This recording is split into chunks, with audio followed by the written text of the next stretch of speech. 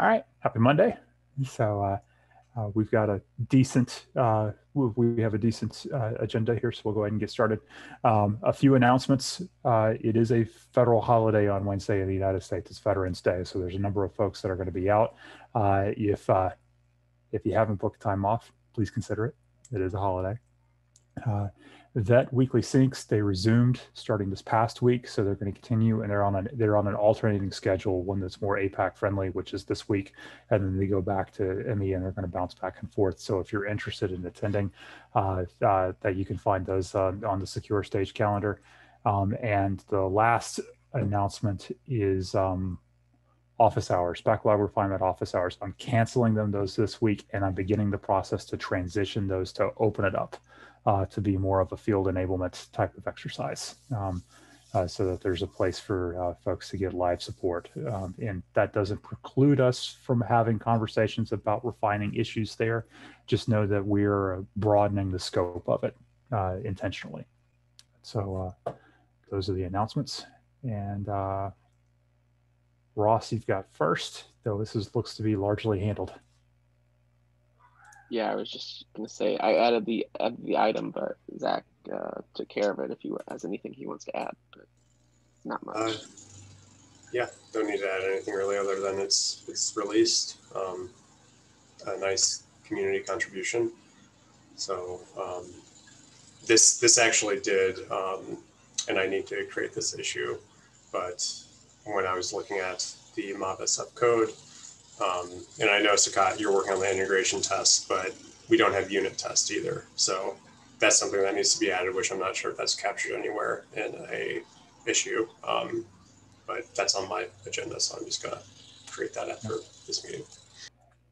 There's an epic for test coverage, and there are issues per analyzer. So that's the one to find, and that's the one so it's a new issue in that epic, and I'll add it as a to-do to go hunting for it unless somebody beats me to it. Perfect. Yeah, so in the last release, I tried to add the integration test. There are some issues with running a separate service, so I couldn't make it running. So I'll try it later. Then we can easily add the integration test for this. And there's an issue I think Zach already mentioned in that MR for tracking the integration test. Yeah, I don't know. I don't know if there is an issue for unit tests, but it's something we're very aware of, and one of those accepted risks of releasing it under the beta. So, but yes, definitely needs to be taken.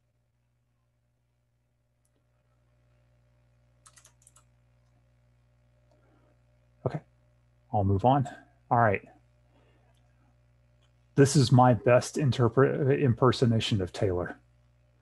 So just giving everybody a heads up on 13.7 priorities. Two things. I don't think they're surprises. Number one, better licensing for SaaS and secret detection. This is a decomposition story, because right now licensing is for the category. It's not for the individual features that make up the category. So that should enable a lot of things if we were to start decomposing that and make things more granular. The second one, monorepo support. And we talked in office hours last week about how there's two classes of monorepos. It's the one where there's multiple discrete projects in a repository of the same framework or language that we need to improve, because there's a lot. There's a lot of deals that are either suddenly in the pipeline or have always been in the pipeline that are being escalated at this point. So, and I see Taylor put the planning issue, or linked the planning issue for next release. So, any questions? Do we know who is the MR coach? Yes. Who? He lives in Missouri, or he lives in Kansas City. So Ross is up. So yeah. It's at the top of the document too. Mm-hmm. I was looking at my one-on-one with Thomas's doc for that. That's right. It's in this doc. Okay.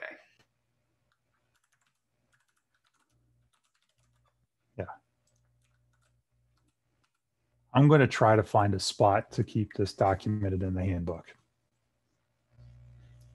There's a bit of a pattern that's developing for who's chairing the sub-department wide retrospectives that I think works, and so I'll try to do that here as well.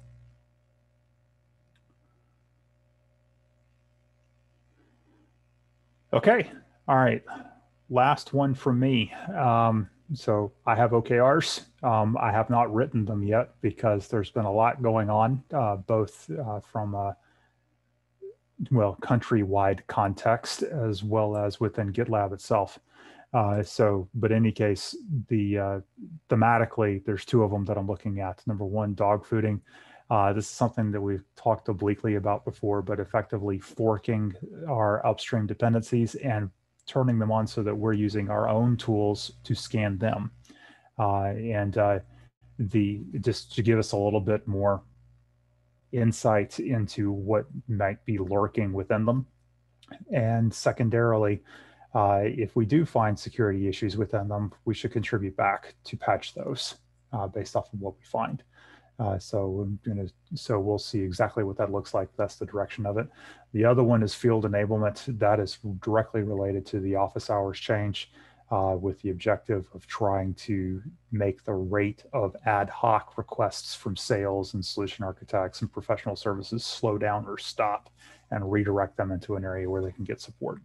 And that would also provide us with an opportunity to, and I'm willing to do this, demo new features, provide live demos so they can see it and start asking questions and begin to understand it, and have seen it work, which is a good thing as well. So anyway, just want to give you insight of what I'm planning to write, but I'm probably not going to be able to write them until Wednesday, just based upon my calendar for the next 2 days.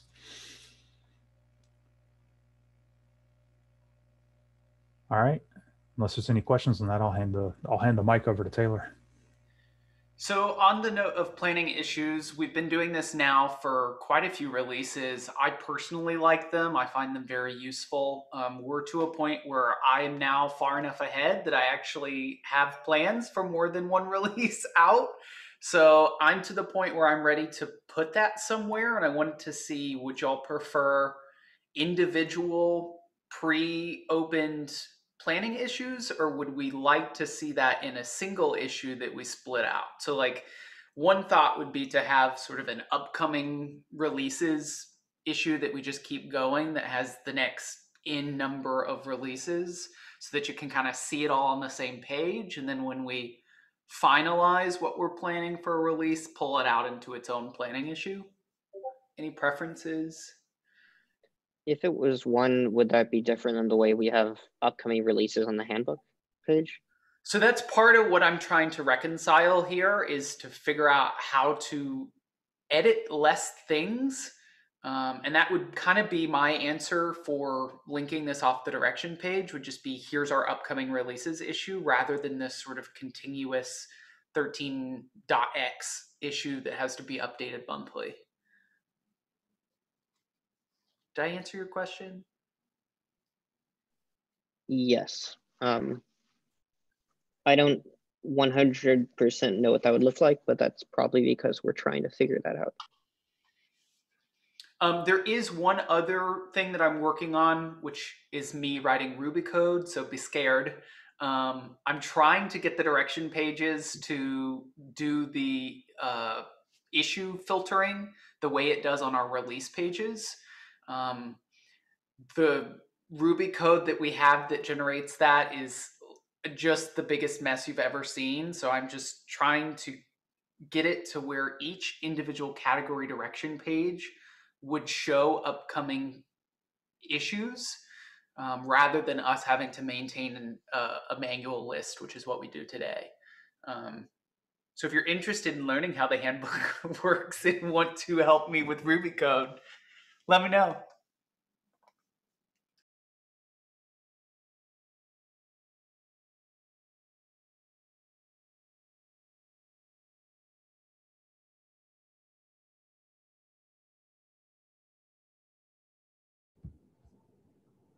So Taylor, how can we help with pre-planning for 14.0?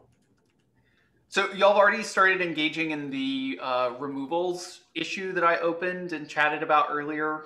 That's, I think, got good discussion on it. I think we'll finalize which of those things we actually want to deprecate in 14.0, and then we'll back into it.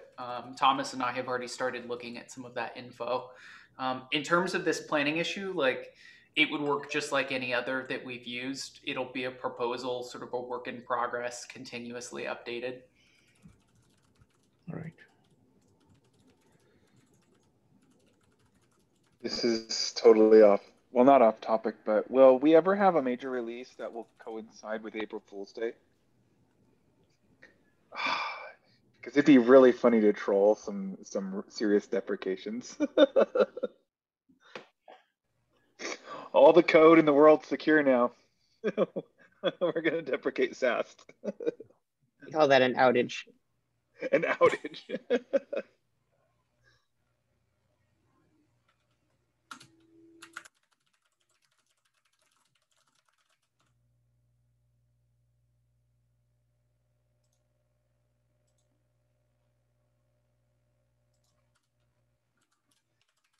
I won't state what I've wrote because I just couldn't help myself in imagining what it might look like, but that's just the way my head works.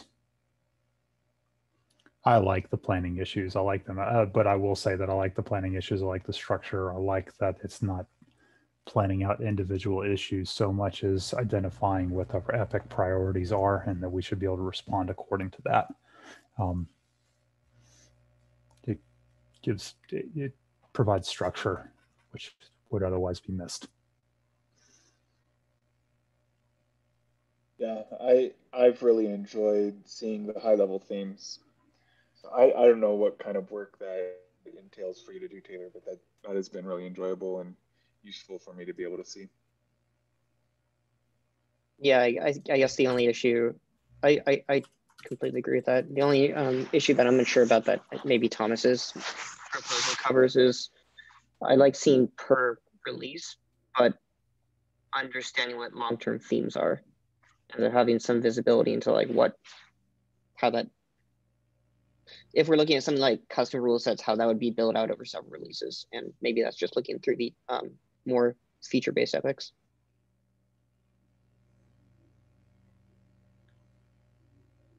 Okay, this is helpful. I will put something together, and if y'all hate it, let me know. I don't think anybody's shy here with feedback. All right. All right. Anything else from folks before demos?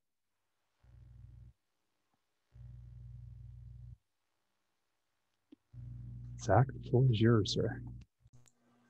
Cool. I will share my screen then. Or I guess I'll first kind of give the motivation for this. So I think it was Thursday, I was working with Daniel, and there was a discussion on, well, how do we test like a local version of changes you put into common? And I think this was specifically for the disablement of rule sets. This is something that I've had to Google 3 times, and by the rule of 3, this should probably be documented or automated somewhere. So I put a MR into Common just for the README, so folks don't have to Google and figure out how to do it themselves. But anyway, I will share my screen and do the demo. So let's see. I have the Node.js scan analyzer right here. And right now it's using locally version 2.19 of Common. But what happens when we want to point to our local version of Common? How do you do that? Well, luckily Go mod supplies a replace keyword that you can use. So you can say, okay, I want this dependency to be loaded from this path. And so this is where I have common loaded from. So if we just save this and then, let's see, I think go install. So it does need to, actually, I don't know if you even need to go install or like build. I think it should automatically point to the correct thing. But anyway, so, right, I'll show you the local change that I have in my version of common. So in this second shell right here, do git diff report go.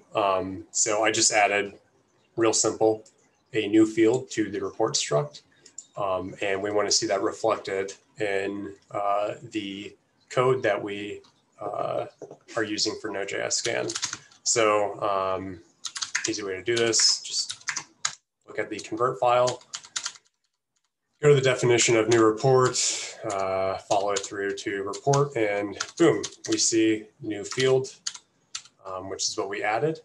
So, and we can also verify this by looking at the path. So we can see it's loaded from our local path to common.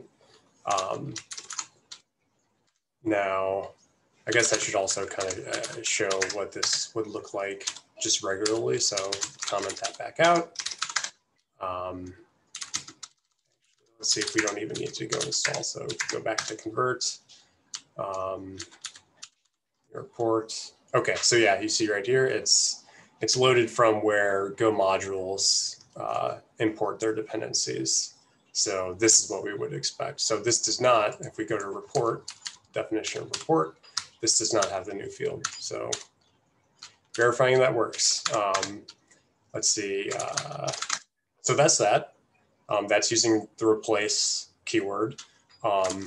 There's also something else that you can do, which is useful. So say you're reviewing an MR and you want to, you're reviewing an MR to a dependency like common that you want to test, like locally, right? Instead of like having to, you know, pull down that commit, what you can do is you can just, again, in the Go mod file, update this line where it says require, so you can actually specify a commit. So for example, let's see, I think I was looking at this one. So Lucas opened an MR, and if we want to test out this commit, we can copy the SHA and just paste it right there. So you'll notice this is invalid, right? We're getting a warning here. It's saying this is the wrong syntax, but if we, let's see, put out and do go mod tidy, and then look at it again, we'll see that this formats it to a friendly, I guess, version that Go mod can read. So what this does is it formats, I guess, what this does, Go mod, it figures out what the latest version, what the latest tag version from that commit that we pasted in is, and then it will format it with a timestamp. So you'll notice that this part right here, that is a timestamp. That's 2020-11-06. That's the time of the commit. And then this is the 12-character commit SHA. So it's not the full commit SHA. So there is a specific syntax, which I tried doing my own, and that did not, you know, that's time consuming. So you can just copy the commit SHA and then go mod tidy, and boom, you have the changes remotely, or the changes from remote loaded locally where, Go mod handles all that basically. So all that to say, when you're developing, we pretty much, we would be able to see this log.debug change using this. So anyway, that's the demo. I know this is something that I've had to do, and I figured probably others will have to do this, and I didn't see it documented anywhere. So that's why I created the MR and demoed it. So any questions? Yeah, I had one question on this. So this is super useful, and I can never ever remember how replace works. So thank you so much for showing that and writing that down. How does this affect our workflow with like multi-stage Docker builds? I was just talking with Daniel the other day about it gets kind of awkward having to do like a volume mount to use the replace directive. Yeah. Have you had any strategies or success there? So my strategy is for local development, I don't use Docker. So Daniel though has, I think he showed me a nice script that he has where you do have to use volume mounts. So I haven't come up with any strategies really to combat that. Yeah, my approach has been, I do have a couple of scripts, one to build and one to like run against a test project. When building, if you have that directive in there, unless you add your local common in at the correct path, it's going to fail to build. So you would have to build before adding the replace. Once you have like a good build of like the image that you're using, then you can, create an interactive shell into, say Bandit, for example, or Node.js scan like Zach had. And then as long as you also mount a volume, then you can, run with capital GLOS equals Linux, cross compile and output an analyzer into, your interactive Docker session, and then you can just run it and iterate in that way. And so I just kept that up. I didn't rebuild Docker. I just cross compiled to Linux every so often locally, switch to my Docker shell and then run it. Does that make sense? So that worked pretty well. Also, one other way that I found to point at a specific commit, you can also use go get. So go get dependency at the commit, and that'll also take care of creating that funky tag thing that Zach showed. Yeah, I guess you could do that with the replace directive too, right? Like you could have the replace directive just point at a remote commit. So it'd be you push from common and then use a replace on the actual analyzer to point at the remote. I don't know if there's advantages of doing that over modifying it, like you're showing with just pinning to the SHA directly as a dependency. I think the difference, for me at least, and Zach, you can speak to this from your perspective. For me, the commit, pointing at a commit is like validating stuff that's already pushed up. Like, does this work with this? Or I'm trying to like now work with this newer version, etc. Or testing, reviewing an MR at a deeper level. Versus when I was having to do the replace, I was actually, I hadn't pushed up my commits yet for common. So I was iterating on common, but I wanted to actually test it in a concrete manner with an analyzer, if that makes sense. So those were the two distinguishing factors for me. But you could also just always use replace and check it out, your local version to whatever commit you're wanting to test. So probably quite a different ways to go about it.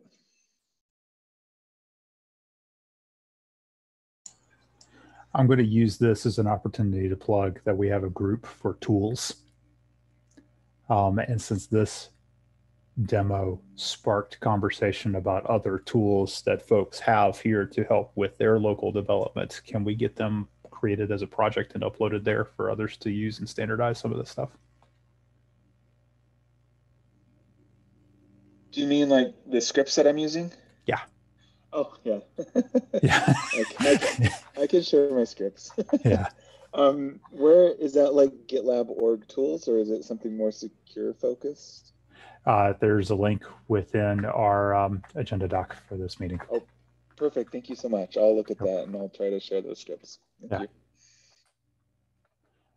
And if folks have other scripts and tools that you use, please let's make sure that we're all that we're helping each other here. This is great. So excellent. All right. We have a couple minutes left. Anything else folks want to talk about?